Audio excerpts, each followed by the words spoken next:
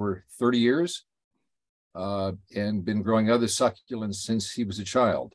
He is the Emeritus Director of Research for the UC Santa Cruz Arboretum, has taught classes at UC Santa Cruz.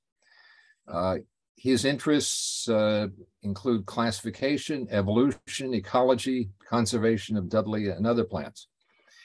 It's not an overstatement to say that Steve is one of the world's foremost experts on Dudleya, and we're pleased that he is with us tonight. He has been in the forefront of efforts to preserve rare Dudleya from poachers, from fire, and from extinction. In addition to Dudleyas, he is a rock climber, and he also enjoys hybridizing Dudleya and similar species. So let me turn it over to you, Steve. All right, thank you very much. Thanks for that very nice introduction. Let's see if we can get the program up there. How's that look? Are you seeing the? It looks great. Okay. All right. Well, I appreciate the introduction and you inviting me here. I looked through the list of participants and I see several names I recognize. Hello to all my friends and hello to all those folks who decided to tune in, even though I haven't met you yet. Dudleya grow in different habitats, and that's why I came up with the title. They hang on to cliffs, and in some cases they grow on flat ground, and one or the other might surprise you depending on where you've seen the Dudleya so far. And so let's see if we can, yes, we can get it to advance. So I'm going to talk about growing Dudleya, poaching, fire, and other threats to the Dudleya. Some of the responses that people have had or could have to poaching. Maybe a little bit of adventure conservation. New cultivars that I'm working on, potential things that folks might be interested in. Right down the lower screen there is one of the many red hybrids that I've been working on. And then I'll be talking about some of the California species and possibly some new species to be named. I will cover at least a couple of things from your specific area, mentioning Dudleya farinosa and Dudleya cespitosa. And then at the end, we're going to have time for questions. So some places, they really do grow on the cliffs. There's me roped up and quite a ways off the ground. And then on the right, you see the Dudleya growing with little ferns and selaginella, just in cracks in the rock, in a place where they can get excellent drainage, cool roots. The leaves may get hot, but the roots can help keep the plants cool, and they're summer dry, or at least fairly dry. Now, one of the, I guess, myths in some respects is people say, oh, you don't water your Dudleya in the summer. And there are certain plants in certain places where that might be accurate. But many of the Dudleya benefit from at least occasional summer water, depending on what species they are. And, you know, if you're right on the coast versus a place like Sacramento. I know we have at least one Sacramento attendee to this meeting. So I hit the advance button. Let's try it again. Oh, there we go. So some of the plants grow on mesas in Southern California.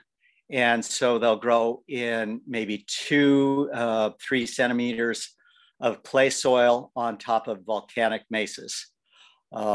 Many of these, not all of them, but many of them are right in view of the ocean.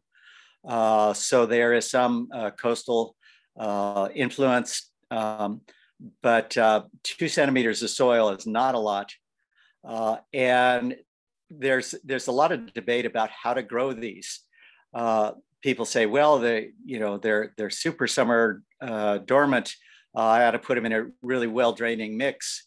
And then other people say, well, they grow in clay. You ought to grow them in clay. If you grow them in clay, you have to be especially careful. If you're coastal Marin County, you would have to be especially careful not to overwater them through the winter. If you're inland at all, even more than 4 or 5 miles, if you had them in light soil, you would have to be especially careful not to kill them from drought through the summer. I'm about 10 miles inland where it gets over 100 degrees in my greenhouse quite a few times through the summer. And so I end up, even though the common recommendation is to never water them, I water them every couple of weeks through the summer, and I have them in moderately solid soil. When I was closer to the coast, I let them dry all summer, and I put 2 layers of shade cloth over them. So you have to adjust it to your conditions. With many things, it's the same in horticulture. Now, you might read, okay, well, I've got Dudleya cymosa. How do I treat it? On the left, you see some from about 6,000 feet growing on bare granite in the Sierra Nevada. And then you have some in Santa Clara County growing with moss and 3 or 4 kinds of ferns.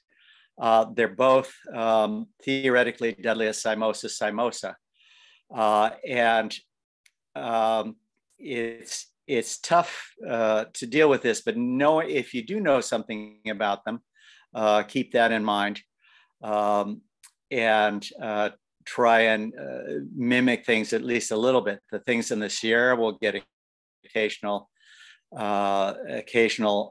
summer rain. The things from near coastal counties that grow with mosses and fern, well, they might dry out an awful lot in the summer. But a lot of times when you actually look at them, you'll see that they're in quite a bit of shade. So keeping them maybe to the east side of a house rather than the southwest face blazing sun might keep them alive a little better. Here's just one thing to remind you to think about how summer dormant is your plant. The one on the left has gone completely summer dormant. The one in the middle is somewhat, and the hybrid on the right seems to be just fine growing and being watered all through the summer. So one of the ways where you can tell this is if you look at the pot, and if it doesn't dry out on you, you can tell that the plant is not transpiring, it's not pulling any water out, and use that as a guide as to whether or not to water it again. Here are 3 plants. We've got a Dudleya pachyphytum on the left that was grown indoors. I wanted to get self-pollinated seed, but it starts to look a little peaked. You get a little bit of yellowing in the leaves. If you grew it indoors too long, the thing would just die, which is one of the reasons it's such a shame that so many are poached and taken to indoor places in other parts of the world where eventually they'll die. The next one, Dudleya pachyphytum, underwatered a little bit, and it had gotten to 117 degrees in that greenhouse. Not what you would expect for a plant that grows where there's fog almost every day, but it managed to survive because I didn't let it go bone dry during the summer. And then there's a Dudleya pachyphytum hybrid on the right, but it's well watered, and you can see it looks a little better than the other 2. So paying attention to what your plants look like may help you grow them in the best conditions. Let's see if I can hide one thing here. There we go. Now I can see my whole screen. So this is a great photo I love from Jeremy Spath, just illustrating how close some of the plants grow to the ocean. I've seen salt spray and all sorts of interaction between the plants and the ocean right down there on the edge. One of the things that you'll note is that a lot of these they want to experience extreme temperatures, even the ones in Baja California. If they get, if they get to 100 degrees during the daytime, it'll probably, this close to the ocean, will probably cool off quite a bit at nighttime. And that cooling down at night really helps the plants that are from coastal regions.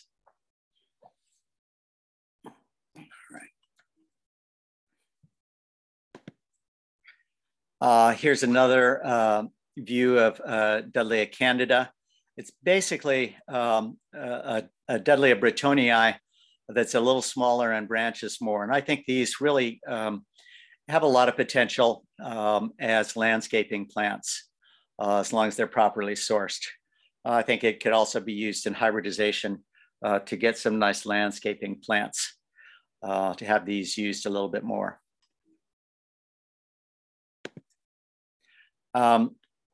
As I said, there's sometimes the influence of the coast. Here's me a long time ago climbing a 5-9 route up to the Dudleya. This is in the northernmost location on the Oregon coast.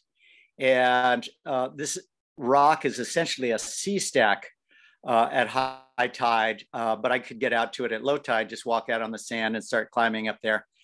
And really good Dudleya farinosa, but about 5 or 10 feet up into the Dudleya farinosa, there were pieces of driftwood. So these are getting hit by actual waves in the wintertime. I don't have time to go into an experiment I did about soaking some of these in salt water, but I think the salt water really keeps the pests down.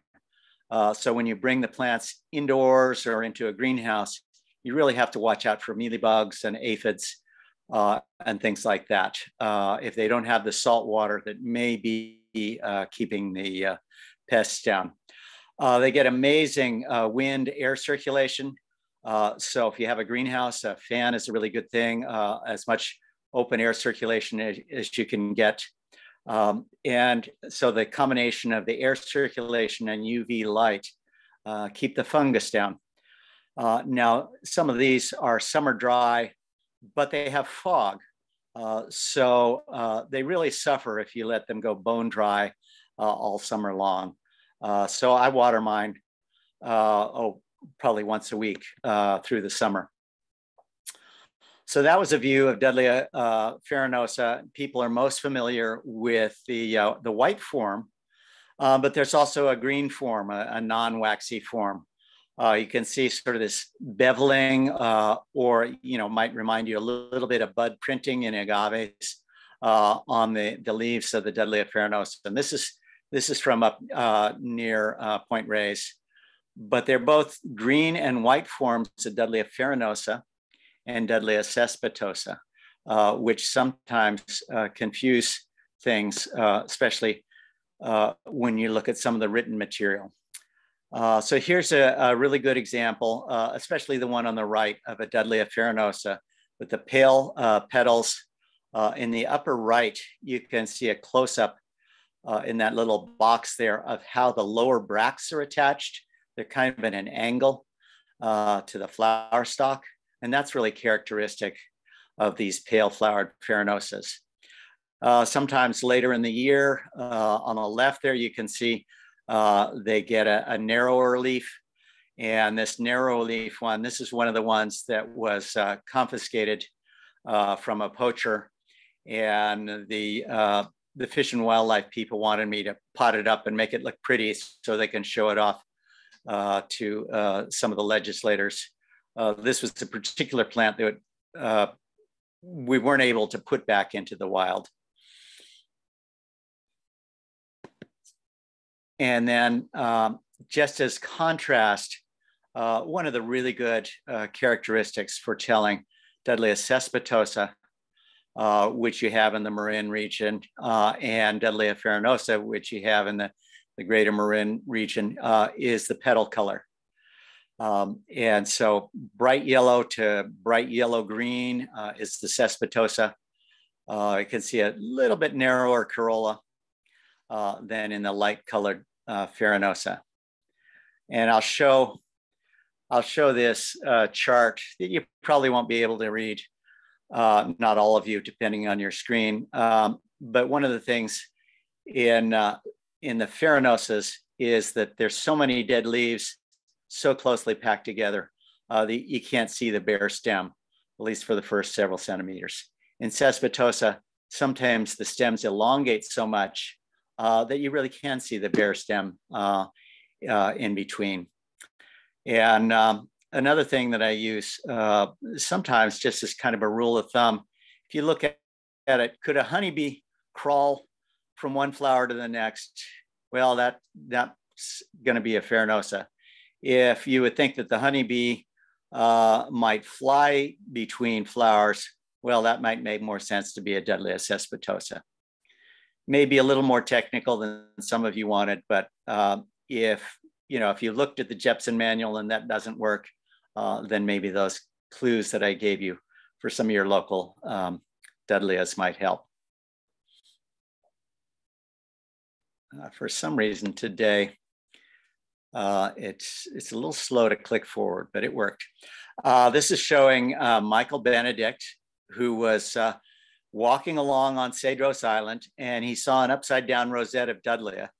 And he was quite a Dudleya fanatic at that point, and he was really excited to see Dudleyas. So he picked up the upside down rosette. It wasn't attached to anything. It was just this upside down rosette. He turned over and looked at it and said, "My goodness, this is a new species." And he looked around and he couldn't find any more.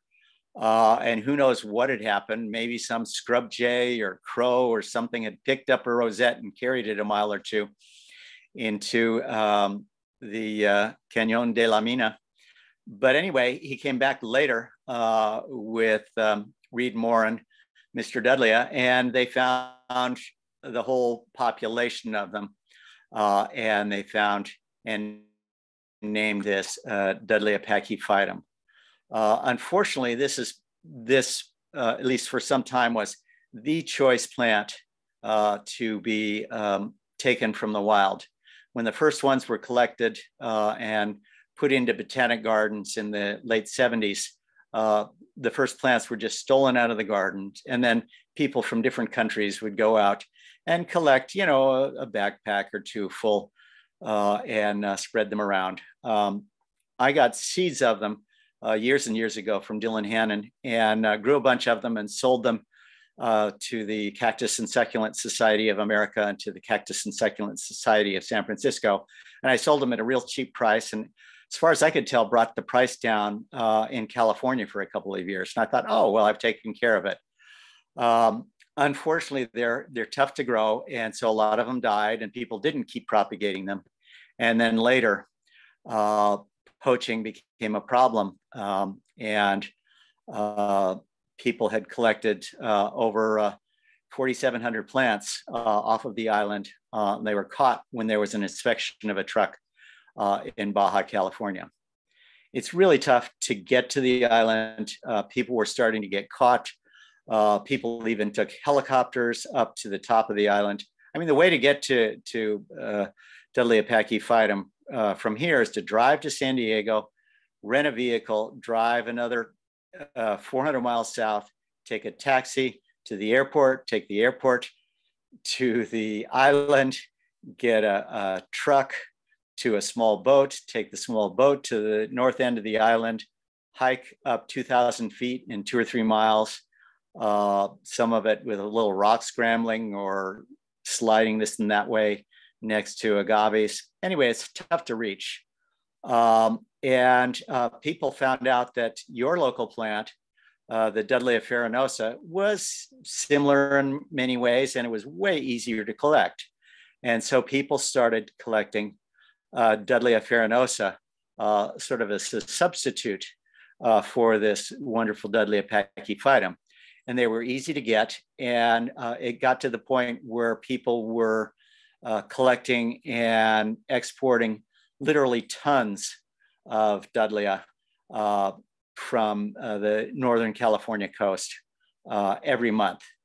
It was just unimaginable how many plants were being collected and poached and taken away.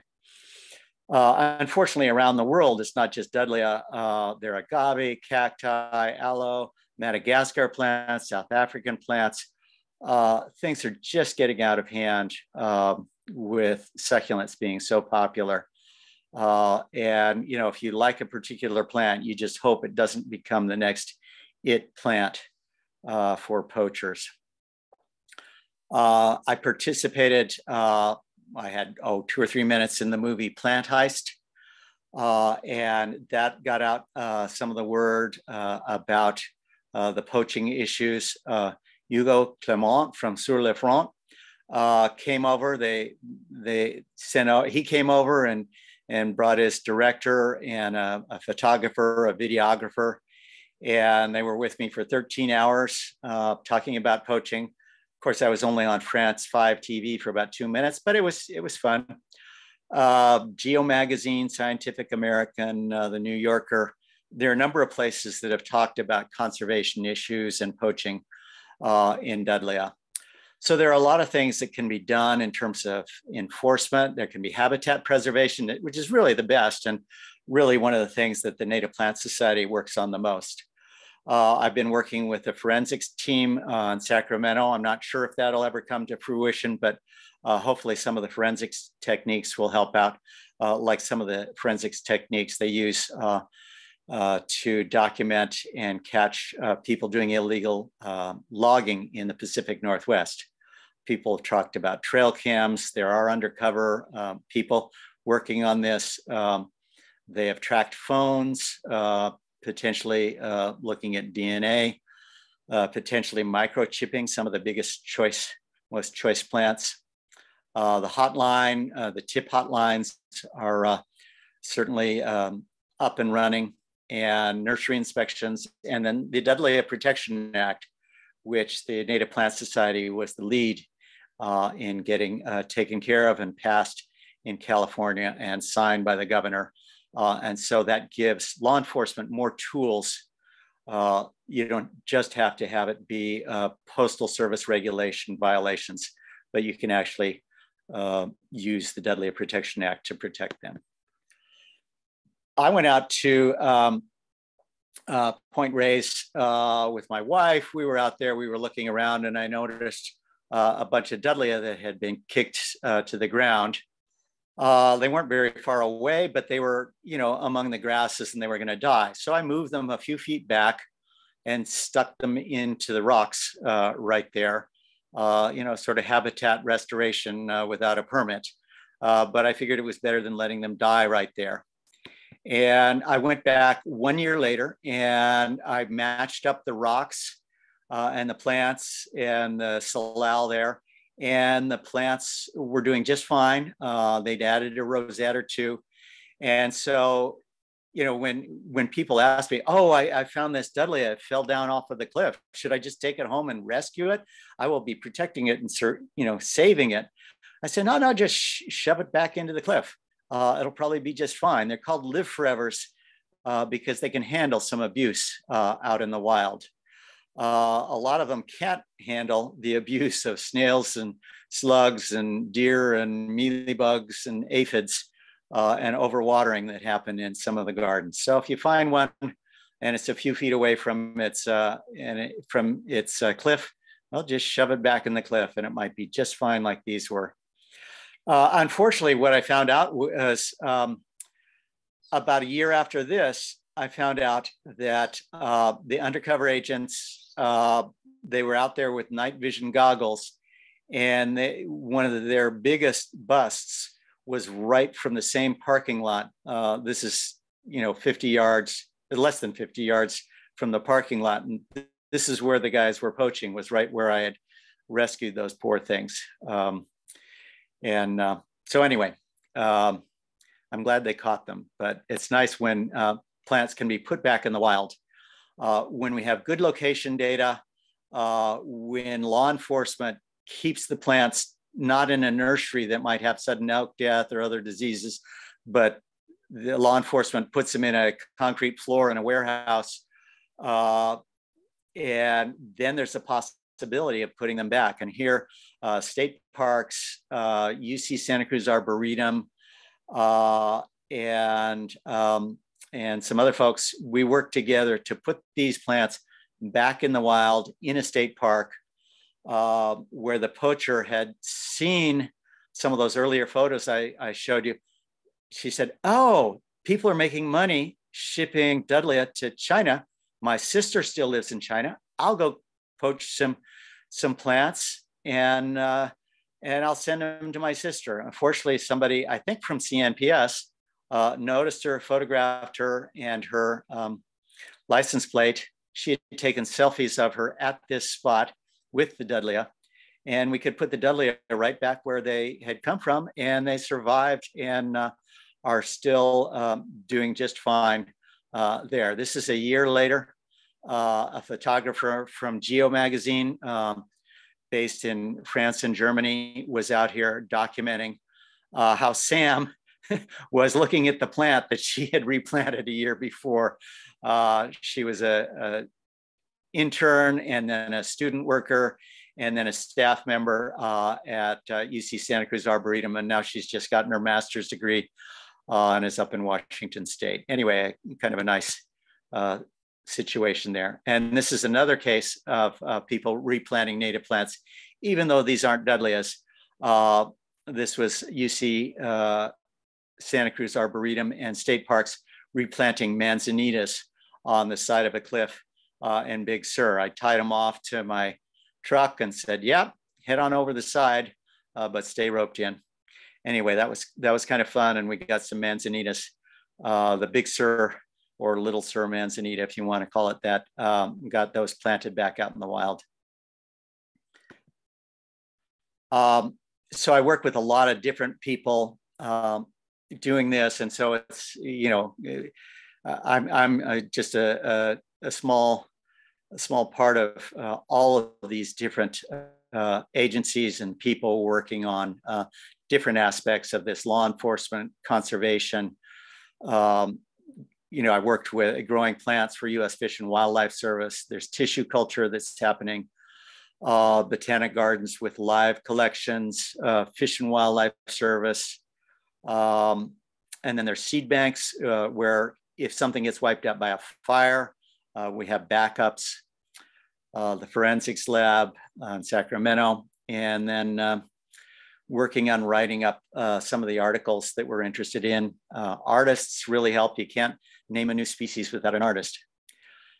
So these triangles here indicate where all of the Dudleya viridii grew in the world. And you see that outline in orange. That's where the Springs fire went, and it burned up somewhere between 90 and 98% of all of the Dudleya viridii in the world.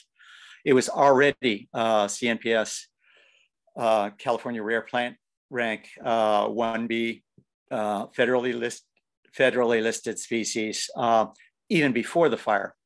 And then that hit it. There's been only a little bit of poaching there, but that's an issue too.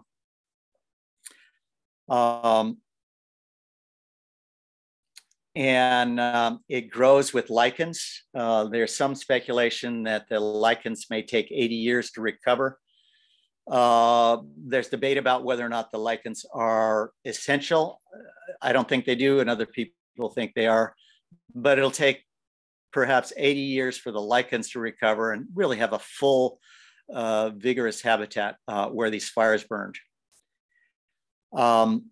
There are native moths, kind of like this snout-nosed moth, that also eat the plants. And so you take a plant, it's already endangered, you burn it up, followed by 4 years of drought. A few plants are taken by poachers, and then they have the natural predators. These every population I've ever visited has either had a moth or a butterfly caterpillar eating some of the plants in the habitat. Now, these tiny caterpillars, they're incredibly good at hiding. And I think there are a lot of people who have watered their Dudleyas a couple of times in the summer, and the plant dies, and they say, "Oh, clearly I overwatered it. I'll never water them this summer again." When really it's the snout-nosed moth larvae that are killing the plants. I think the eggs are laid right in the center of the rosette, tiny caterpillar goes back and forth and kills one leaf. So if you see one leaf that's dying, that might be a clue. And I think once the caterpillar gets large enough, it can eat the stem, and then it eats out the entire stem. All but one leaf still looks good for another 3-4 months, but the plant is already dead. So that's something that's really cryptic. It's really hard to notice, but it kills a lot of Dudleya in the wild and probably in larger collections. They're weedy plants that can cause problems for just by overgrowing the Dudleya, a lot of them in the ice plant family. Another problem is when you get cars, you get nitrogen deposition, and the nitrogen deposition helps the weeds grow. And sometimes if the weeds grow too much, it might be that the seedlings that are trying to get started will rot underneath the growth of weeds, or else when the fires come, the fires are hotter and burn hotter. In that Dudleya viridii situation, the rock got hot enough that the outer 1.5 to 2 inches of the volcanic rock just peeled off. So the habitat peeled off. And then after the fires, the non-native weeds started growing back pretty well, and pretty close to one of the highways. Michael Wesneff will recognize this habitat. We talked about that today. If you want to grow Dudleya from seed, plant them in the fall and don't cover them with soil. You can see the size of the seeds, and that's the head of a pin. So you can see the size of Dudleya compared to the head of a pin. I think you can fit about 5 Dudleya on the head of a pin. I don't know. But don't cover them with anything, and they're pretty easy to grow. For me, they don't require quite as much care in terms of watering as things like Trichocereus or Astrophytums or Aloes or Gasterias, if any of you grow those sorts of things. They're slightly more tolerant of drying out than some of those cacti and other succulents. I worked with Irwin Lightstone on a photography project, and I just thought I'd show you this Dudleya densiflora. And the tie to the previous slide is that I thought they were really tough to get them from seed. But all Dudleyas that I've looked at, the pollen is ready before the pistils are receptive to the pollen. And in Dudleya densiflora, I didn't realize you just had to wait another day or two. And then I can get perfectly good seed of these things. It's just some of them you wait a day or two, and some of them you wait 2 or 3 more days, and then you can get all the seed you want. In one area where rock climbers were devastating really rare Dudleya cymosus subspecies of ovatifolia, it wasn't that special a rock climbing area, but it was a really special Dudleya area. State parks and the Santa Barbara Botanic Garden had permits to collect seed. And since the Access Fund was going to take out all of the permanent gear that was there, and it was going to be really difficult to rock climb here, they were just going to take it off the rock climbing radar. They wanted me to do collecting of seed there. And it was, you know, the Access Fund is a climbers group, and they were very cooperative. You know, they want to protect areas so that they could climb on them, but they were also willing to help protect the plants in this case also. So a win-win situation. And I just collected, you know, the amount of seeds that Fish and Wildlife Service said were appropriate, given that these rock climbing areas were going to be closed. And a lot of tension traverses to get over to these tiny little plants. So in 1986, Ted Kipping, who some of you knew, said, "Oh yeah, there's a bunch of Dudleya linearis out on San Benito Island. I brought you one, Steve." I said, "Aren't those really rare out there?" Said, no, there were a bunch of them out there. Okay, well, thanks. Thanks, Ted. And, I just grew it and grew it. And after he collected them, somebody released English rabbits onto the island. So there'd be food for the lighthouse keeper. And the rabbits just devastated the habitat and may have eliminated all of the live plants of Dudleya linearis in the wild. And all of a sudden I was looking at my one plant thinking, oh my goodness, I'm in charge of the last plant of this entire species. Again, this was a species that I should have waited another day or two to get good seed. So at first I took cuttings of it to make more. And then Conservation de las Islas hired a hunter, and the hunter hired his dog, and they got rid of all of the rabbits. And Dudleya linearis is coming back from the seed bank. It was such a short time. It was really nice that the plants could come back from the seed bank.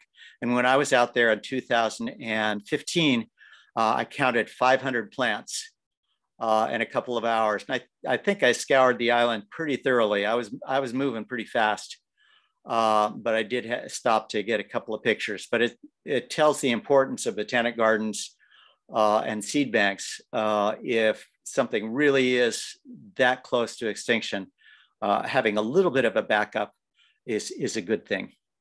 Wonderful little plants.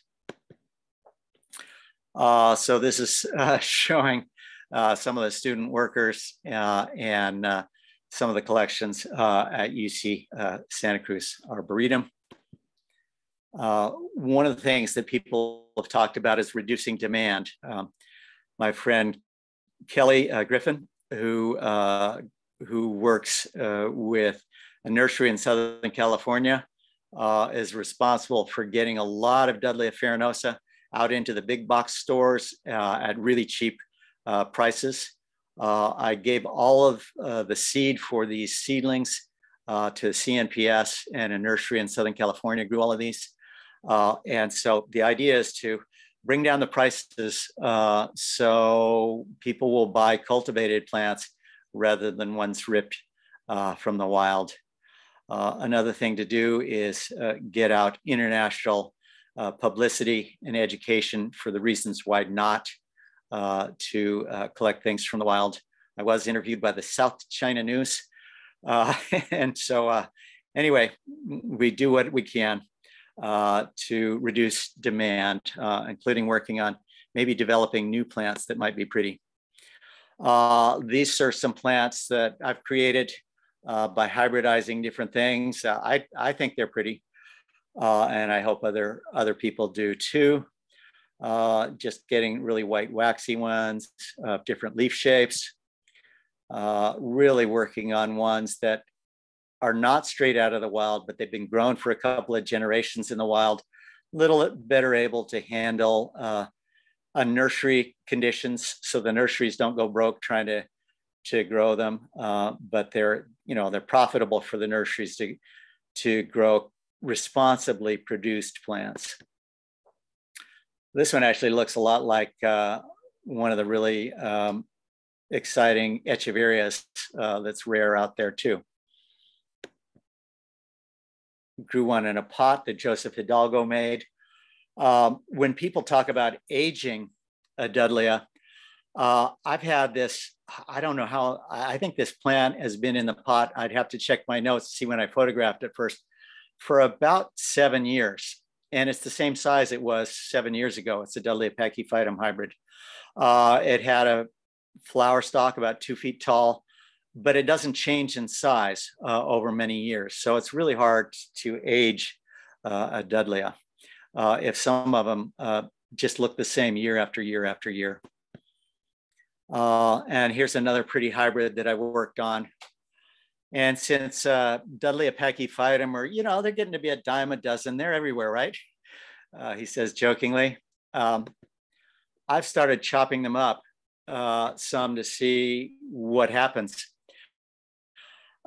Sometimes when you cut off a Dudleya pachyphytum or a Dudleya pachyphytum, the base will die. I cut this one off on the right and scored it, put an X through the center hoping to get 4 different branches coming up. The one on the left, I took a serrated knife and cut it down the center, used those little sticks to try to keep the pieces apart. And you can see 1/4 of this plant is producing a flower stalk anyway. And then what you can do is you can take off one at a time the cuttings and not kill the base of the plant. So you can get, instead of just cutting off the top, the base dies and all you have is a shorter plant, you can get multiple plants this way if you don't want to go to all the hassle of tissue culture of your special Dudleya pachyphytum or other hybrids, among the things that don't branch very much.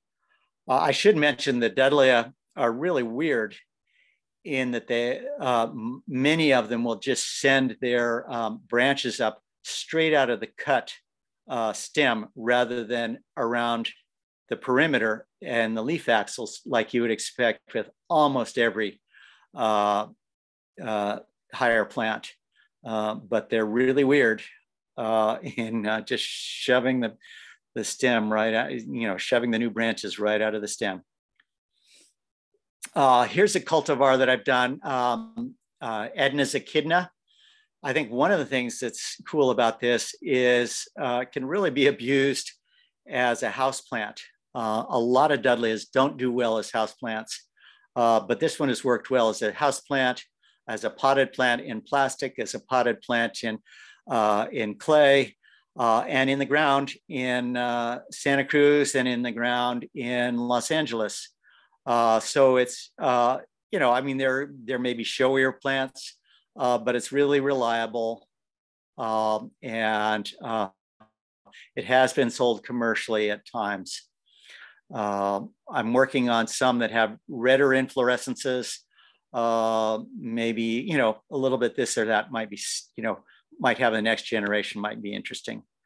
Working with flower color a little bit. Among the brightly colored ones, collecting seed, working on leaf colors and leaf shapes.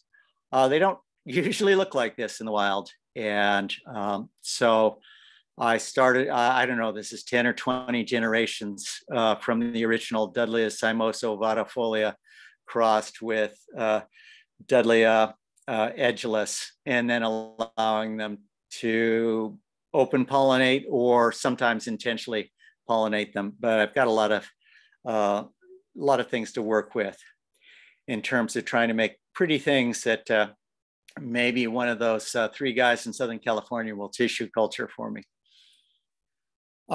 They're, among collectors, they're wavy leaf things in echeverias. I'm starting to get wavy leaf things among my red Dudleyas and in some of the light green ones. Maybe if I cross a couple of these wavy leaf ones, I'll get some of these bizarre things that, I don't know, maybe the native plant enthusiasts might not like as much, but maybe some of the succulent collectors would say, oh, I'd much rather have that than a wild collected plant. Anyway, I'm trying, 10 different avenues for conservation of these plants. There's some of my Dudleya pachyphytum hybrids, out of, 200 seedlings, I might get some forked or weird leaves out of these. I'm trying to propagate these from cuttings, and I'm going to cross some of these with each other and see if we can get some more weird things. Working with flower color and shape, producing things at upper right. There's nothing quite like that in the wild. The one in the lower left is quite like some of the things from northern San Luis Obispo County in the wild. This is not like anything in the wild, this campanulate with that pink, a little bit of wax on the sepals. And then just playing with petal color and leaf color and leaf shape just to make some pretty plants. Here's some plants that you might find in a nursery that are pure species. Dudleya pulverulenta on the left with the flowers hanging down. Looks so much alike the Dudleya anthonyi when they're in leaf that people get confused. But the Dudleya anthonyi on the right, you can see the flowers are more likely to be held horizontally, laterally, rather than hanging down, rather than pendantly. Here's a Pulveria lenta that grows from Baja California up through San Luis Obispo County, with one tiny population a couple hundred meters into Monterey County, at least one population that I know of that Vern Yaden found. Dudleya cespitosa on sand looks different than other Dudleya cespitosas. The leaves look a lot more like Dudleya lanceolata, but they branch a lot. So sometimes in sandy situations, you would see this form.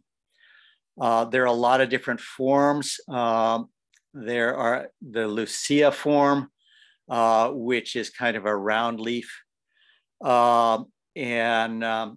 There's a plant called Dudleya frank Reinelt, which looks similar to some of these cespitosas.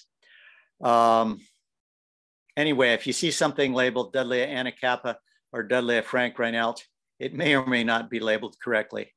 Many of them aren't. But there's a lot of different forms of Dudleya cespitosa.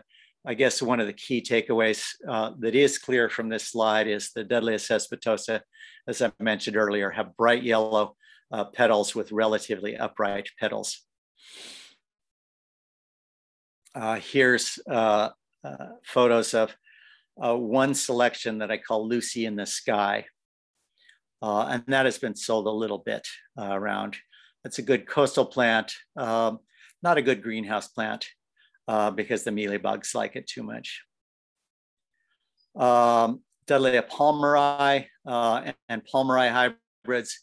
It's just a mess for a taxonomist trying to understand it. State parks hired me to sort out the Dudleya for them in one area of state parks, and I was just tearing my hair out because they picked one of the areas that it's least likely that somebody could walk up to a single individual plant and say, ah, this is what species this belongs to. So there are some areas of the world where it is really, really difficult to identify Dudleyas. And the north coast of San Luis Obispo County, most of the Monterey County coast, parts of the Santa Monica Mountains really present challenges to amateur and professional botanists alike. Don't feel bad if you can't identify every plant. This is a naturally occurring hybrid of species that aren't supposed to be there, but might be 15 miles north. It just throws me off when I see plants that look like you've got Farinosa crossed with Simosa subspecies pumila in an area that's definitely further south than either one of them are supposed to occur. But I don't know what else you would call it.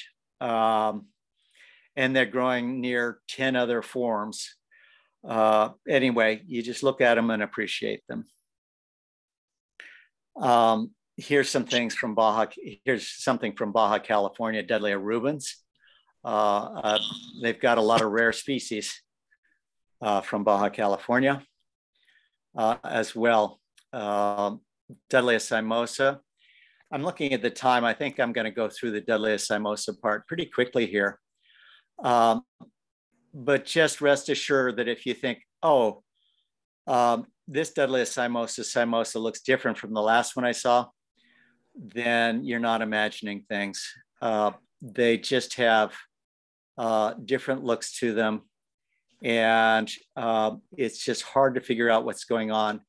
There's some work being done out of Santa Barbara Botanic Garden that's starting to shed some light on these things. But one of the things that I think we'll really find out eventually is that there are a number of cryptic species. They're a little bit different from each other, all that have been lumped into Dudleya simosa over the years. And we just can't figure it all out quite yet.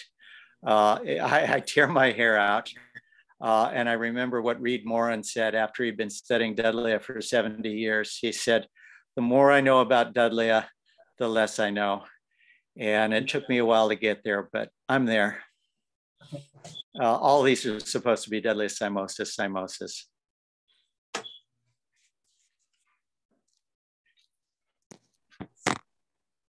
So there are a few other weird species on limestone that you may never come across. They're just amazing. Limestone, Selaginella, and Hesperoyucca, nothing else. One set of cliffs in the Sierra Nevada. And this is related to a really rare species from the San Gabriel Mountains, according to the DNA. And that just makes no sense at all. But it means that we will probably learn a lot over the next 10 years about Dudleya genetics and Dudleya evolution. What it makes me think is these hints we're getting from the DNA is that Dudleya have been evolving for a really long time. They might be hybridizing a little bit now or a lot now in different places, but the stories, they have a lot of really interesting, complicated stories. Another reason to save the Dudleya and all of our native plants are all of the pollinators and all of the pests, all of the natural pests, and all of the things that eat the pollinators and everything. You know, you've got owls and raptors that eat the mice that eat the Dudleya stalks. We want to protect the entire ecosystem. So if you're taking tons of Dudleya away, you're affecting not just the Dudleya, but everything else around them. I'm working on that young girl who helped me with the research. I'm working on training up her daughter now to help me work on Dudleya. She was out there when I was naming Dudleya Noma, and we had a lot of fun out there on Santa Rosa Island. This plant has been around for a long time. It's sold by a lot of nurseries in Korea, and I hope they're responsibly propagated. Dudleya crassifolia is a relatively new species. Reminds me of Anacampseros or Haworthias, some of those South African things. They pull themselves down into the sand and there's a little clay layer underneath them. And they're hard to see. Dudleya hendrixii got us a lot of publicity when we named that from a nearby geographic location to the Dudleya crassifolia. And they're new species to name too. The one on the right is one I've been working with Dudleya with various people, and including I've been mentioning this to Devin and we've been I'm having a hard time getting words out at this point of the talk. I've been trying to cram in so much here. Devlin, we've been working together on looking at Dudleya abramsii. There's a Silicon Valley Dudleya, perhaps. There's a Dudleya on the left that grows on really steep cliffs, not that steep cliff, but grows on really steep cliffs. And I'm working with Kristen Hassan-Staub-Lehman and Matt Williams to name that.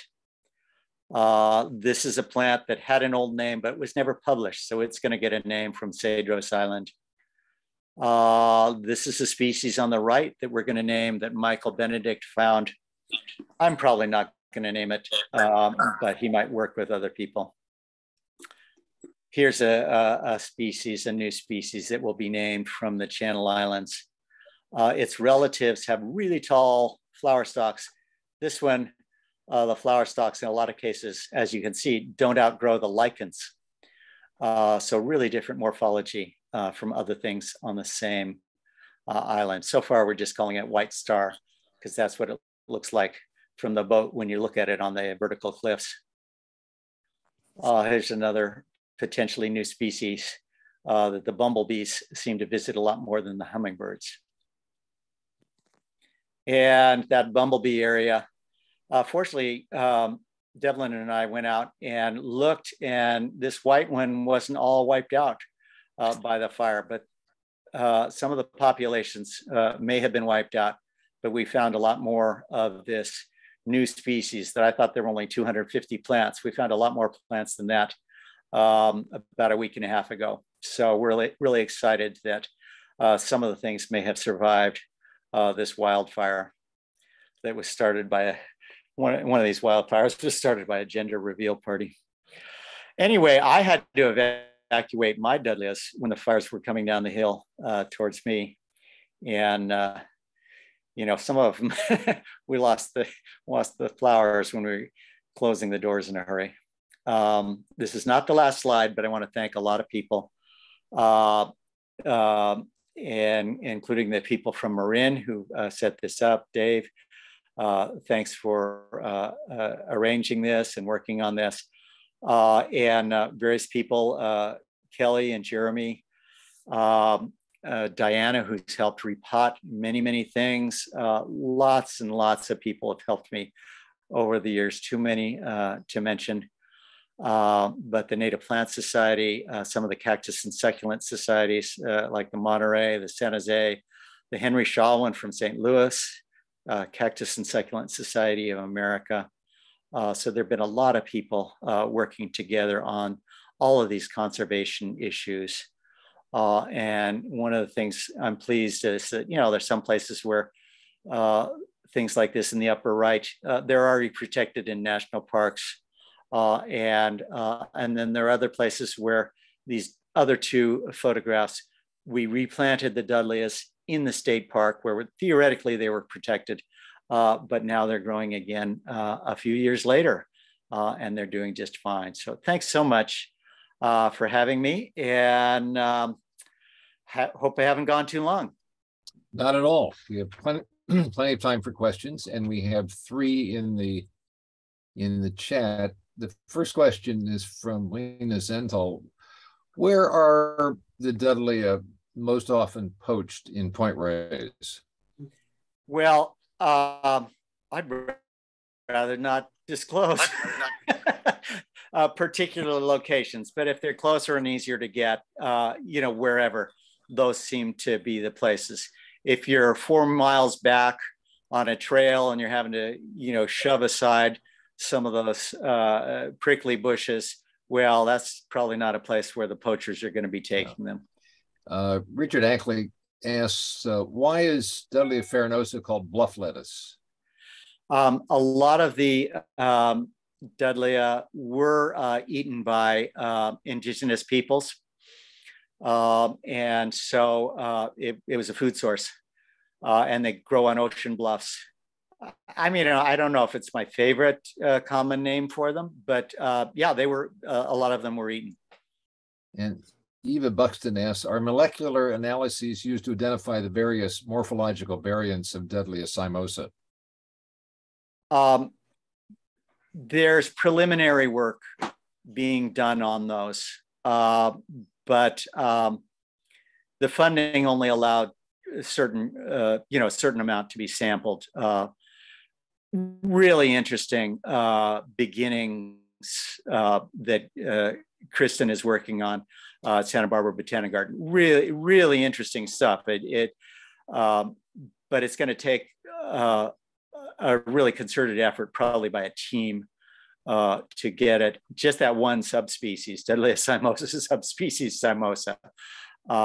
The coastal and the Sierran are probably different. There are probably several different things in the Sierra. There might be a couple of different things in the coast ranges. I'm having a heck of a time with the Dudleya cymosa pumila versus Dudleya cymosa in the different counties, the different mountain ranges. So preliminary work has been done on that, Eva, and I'm really looking forward to more. And say hi to Tim. Clint Kellner asked, do you know the species of caterpillars that eat the Dudleyas? I am just extrapolating from a thesis that was written by Tom Mulroy, and he had them identified as snout-nosed moths. There are also some of the Sonoran blue butterflies. Those are, I've seen those are relatives of those in the Big Sur region, and then down through LA and such, some of the butterfly ones. They're cryptic in a different way, and they have the same color as the flower, so bright orange, in Big Sur, and yellow in some other areas, and they're among the flower stalks. But there's a subspecies of the Sonoran blue butterfly called Extinctus that was around the San Gabriel Canyon. That subspecies is extinct. And to get back to Clint's original question, I'm just guessing that the snout nose, there's some kind of snout nose moth like the ones that Tom Mulroy was seeing in northern Baja California. Lena asked, what kinds of Dudleya do we have in Point Reyes besides Farinosa? So you have Farinosa and Cespitosa. You have both the white and the green form of Farinosa. You certainly have Cespitosa with wax on them. You have Dudleya cymosa subspecies cymosa. There are some hybrids between cymosa and Farinosa, or at least they used to exist somewhere in the vicinity of Bolinas Lagoon. They're both Cespitosa and Farinosa near the mouth of the Russian River. And in spite of what people had thought before, Dudleya Cespitosa gets further up, all the way up into the Lost Coast.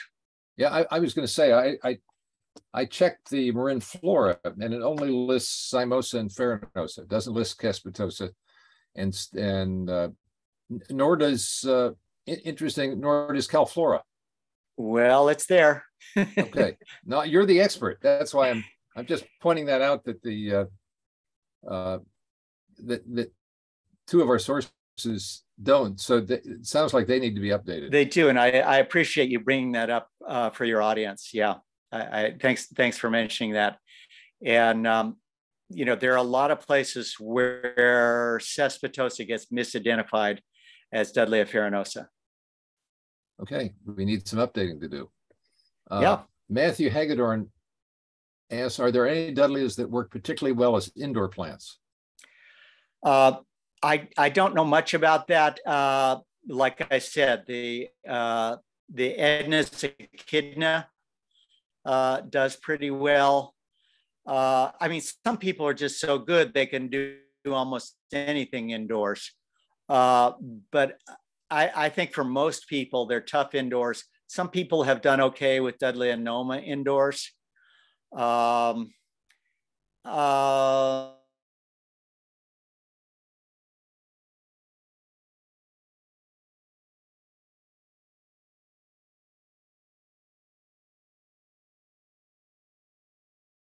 Crossed with every other one. So if you want pure seed, you have to isolate them from any pollinators. But most of mine seem to go downhill after they've been indoors for a while. Dudleya viscida might do okay. Which are edible and which taste I don't know. I have tasted edulous and it's okay. It's a little bit salty. So Dudleya edulous, I have no idea. There's somebody who's on this might be able to give you a better answer than I could give. Craig Burrows in the chat says he's tried edulous. Uh-huh. The best. Okay. And Devlin, do you have any? Devlin might chime in. I don't know if he knows. I generally don't eat Dudleyas. And I just think I would want to avoid the waxy ones, but you know, that's just intuition. It has nothing to do with science. Mark Eshu asks about deformed leaves without signs of aphids or scales, and whether that might be a type of mite.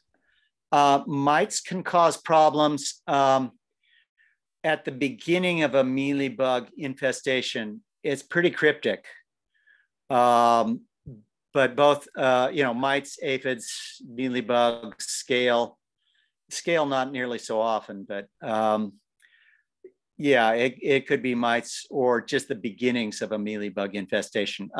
I use rubbing alcohol, 70% rubbing alcohol to spray for pests. It's really not very effective, but it doesn't hurt the pollinators.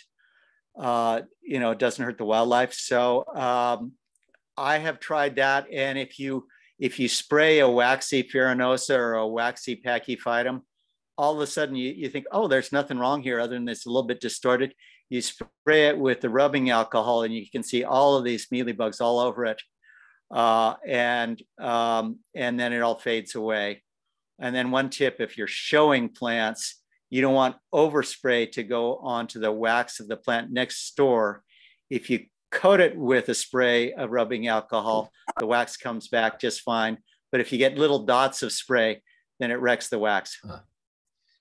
Rachel Price asks, is there any way to tell whether an online seller is ethically raising the Dudleya or selling wild plants? It's tough to know. The more you know about your seller, the better. CNPS sales, the stuff in the big box stores, I hate to say it, but I'd rather have you go to the CNPS sales or the Botanic Garden sales. Those are good places to start. Some of the native plant nurseries, online sellers, it's hard to tell. And, you got to use your judgment. If it's a big old looking plant, with some sand on it, that's pretty obvious, but a lot of them, it's really hard to tell. Yeah. Mike Bush says that he wants to know about a slide that with Dudleya virens hassii, whether that's a good name and where does it grow? Dudleya virens hassii is a good name. A lot of people just call it Dudleya hassii, but that's an old use of the name. So Dudleya virens hassii grows on Catalina Island. And there's some debate about what you call the waxy ones that grow on San Clemente Island with the green form, which is the reason it was called virens, is there's a green form on San Clemente Island that's almost never grown. But virens hassii is a good name. It's almost a weed at Rancho Santa Ana Botanic Garden. It's easy to grow. It comes easy from seed. It's easy from cuttings. It spreads out as a nice little ground cover in a drought-tolerant landscape. So virens hassii is a pretty good plant if you got some that are accurately identified. Steve, would you stop screen sharing so we can see more folks on the screen? Oh, yeah. And if anybody wants to ask a question in person, feel free to use the reactions raise hand button. While we're waiting for anybody, I have a couple of questions. One thing we haven't talked about is climate change, and I'm wondering what kind of threat climate change is to the Dudleyas. I'm seeing more and more damage from fires, and that has to do with climate change. There is more erosion with sea level rise, and some things like Dudleya farinosa. Dudleya farinosa almost always grows in salt spray unless it grows on top of a mountain peak near San Francisco, where it gets lots of fog. And a question about the hybrids. What kind of seeds do you get out of those?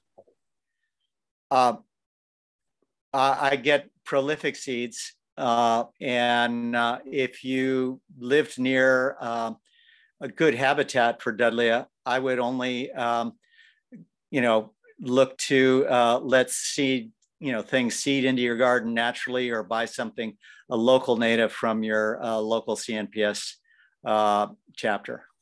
And are the hybrids as good for pollinators as the pure species? Hummingbirds and bees really seem to love my hybrids.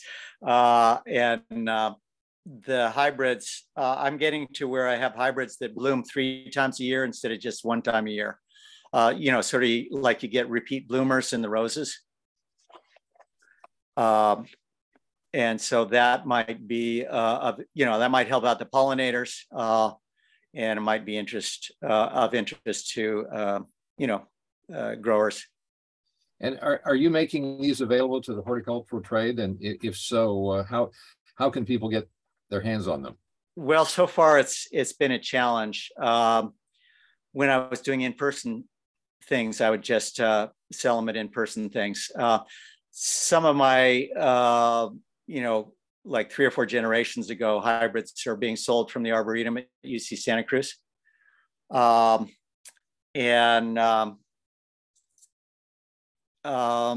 Occasionally people will have ones. I don't know whether Poots cactus in the Central Valley ended up propagating any of the ones they bought from me. But hopefully Tree of Life will start propagating some, or some of the other folks in Southern California. Mike Maggio in San Diego has a few. James Davis asked a question about what Dudley species do you know the least about? The least about? I have never visited the one in I'm trying to remember the name of the island. I'm just drawing a blank right now. One of the islands I'm drawing a blank right now. Some of the far southern Baja California ones are the ones I know the least about. And Eve asked, and Dudleya passiflora, I don't know much about. Eve asked a question about the Suralvo. Isla Suralvo was the island I was trying to remember. I've never been to Isla Suralvo. Eve is asking about the problem of, is there a problem of hybrids spreading to the wild and contaminating the gene pool? I think that's a possibility. I've done some interesting hybrids, Dudleya pulverulenta crossed with viridii, and Dudleya pulverulenta crossed with parva and with blockmani. And a lot of those are not really very viable crosses. So some of the crosses you might get. And then I saw, this is just extrapolating, but I saw a lot of monkey flower hybrids that were clearly cultivated from Southern California, planted on Highway 17 after the earthquake. And a lot of those died out after a while, even though I was worried they were going to be spreading to our native Diplicus. Anyway, I don't know whether that tells us anything or not. I think there is a concern, but it's tough to figure out what's the best thing in terms of conservation sometimes. And Julie says that following the Montecito mudslide, there were a lot of native plants that surfaced from the seed bank where there had previously been mustard. And do you know whether any of those that surfaced were Dudleyas? I don't know at that spot. I know that some Dudleyas survive better from fires than others. The Dudleya blockmani and hybrids between blockmani and viridii survive better than the viridii and the yellow flowered kind of lanceolata-like thing that grew next to them. So some things survive the fires better. Well, I don't see any hands raised, so I think that is all the questions. Steve, I really want to thank you. This has been extremely informative. And, it's an interesting example how a charismatic species like Dudleya can be so threatened because it is charismatic. That those plants that kind of go under the radar screen may have it easier. Yeah. than those that are, really attractive and knock your socks off. So I'm amazed at how many people I've talked to who sheepishly tell me that they've collected them. Fish and Wildlife, Fish and Game, State Park, National Park, mammalogists, ornithologists, every kind of scientist I've ever talked to says, oh yeah, I picked up a couple of those. So they are charismatic, and it does put them in danger. I'm not as worried about the occasional though I do tell people, if you find it on the ground, just shove it back into the cliff. Yeah. And they're really easy from seed. Get seed from one of your friends. And I'm down to about 5% on my battery. Oh, my charger just failed during the talk. oh boy. Okay, well, we're winding it up. I got a couple more questions I can ask, but I can answer. But if I blink out completely, it's because let me go jiggle something here. Okay. To see if I. Well, what? Can you still hear me, Steve? I can still hear you. Okay. Well, let me give you what I think may be the last question here. Has it, Matthew Smith says, has it been established what makes a pure species as opposed to a hybrid? Well, that's a long answer. But DNA can help looking at the morphology of the leaves and the flowers, artificially hybridizing things. I have recreated some things. There's something called Dudleya hybrid cemeteries in Baja California, and I've recreated that hybrid. I have artificially created Dudleya abramsii subspecies bettini from two things that occur near it. So you can find out things from the DNA. You can find out things from, in the old days, I was doing this manually by hybridizing them. And by hybridizing, you see what the hybrids would look like, because sometimes you can't predict it. Somebody wanted me to name a new species, and I crossed two things that occurred right next to it. And I said, oh, you wouldn't expect the Dudleya pulverulenta being 50% of the genes would create these things that were so small. But the Dudleya pulverulenta, instead of the expected, created relatively small rosettes with big lower bracts. And so these three populations that were kind of different one plant to the next, and they were tiny populations in one tiny area, they looked a lot like the hybrids that I made. And so, that gives us clues. If you got a lot of money, you can, and a lot of time, you can look at the DNA. Yeah. But the definition for mammals, they can't cross with each other. But most of the rest of the creatures on Earth, creatures and plants on Earth, there may be some hybridization that doesn't negate calling the separate parents, separate species. Okay, I think we'll stop there. And again, thank you, Steve. Let me just tell you about next month's program, which is Thanks, Dave. Thank you. Monday, the second Monday, August 8th, and Tony Carelli, a plant expert from San Mateo County, who's written books on the subject, is going to be talking to us about the plants of the San Mateo coast wetlands.